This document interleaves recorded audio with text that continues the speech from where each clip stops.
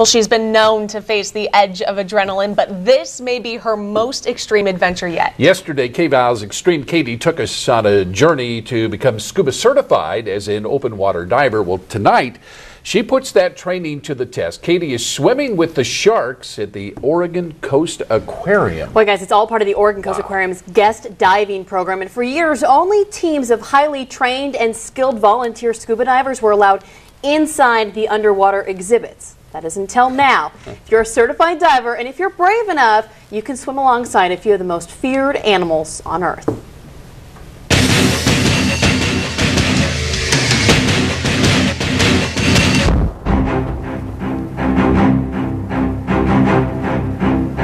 They're some of the ocean's most mysterious creatures. Frightening yet fascinating hunters of the deep. This is our open sea exhibit. Oh my word. There are sharks swimming on top of us. The exhibit we're in right now is open sea, so it's meant to represent a slice of the pelagic environment. So it's that slice of the open sea that we're going to transport you to today. Holy cow. The only thing separating me from this underwater world is acrylic glass. That one is called Slash. Now, how close will we be getting to these guys? You know, that's kind of up to them, but probably within touching distance. It's going to be an amazing experience. Wow. Still, part of me wonders if these wild animals sense my fear as I submerge myself into some people's worst nightmare.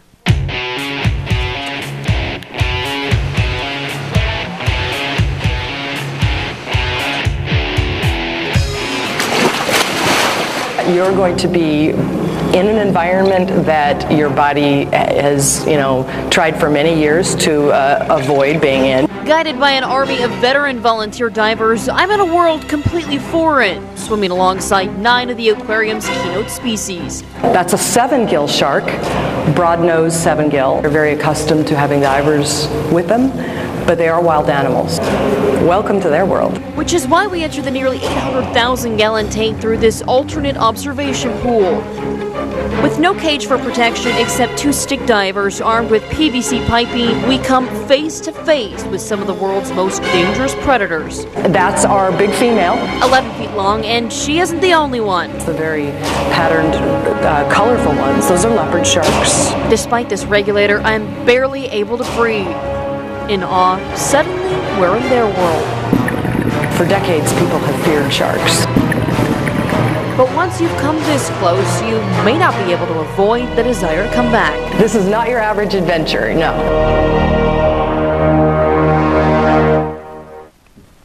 All right, well, certainly this one, I think, out of all of them, has got to be our most extreme adventure yet. And it's the one extreme adventure that you can do at home right here in Oregon. Now, if you're ready to get up close and personal with these guys, you can actually get in the water, too. All the information on dive packages and the aquarium's guest diving program is on KVAL.com. Just search Extreme Katie. You've done a lot of those. Was this like the most scared you were? I think so, yeah. I had to remember to breathe. I forgot once or twice. Forgot once or twice. Breathe. Great job. Thanks, Katie.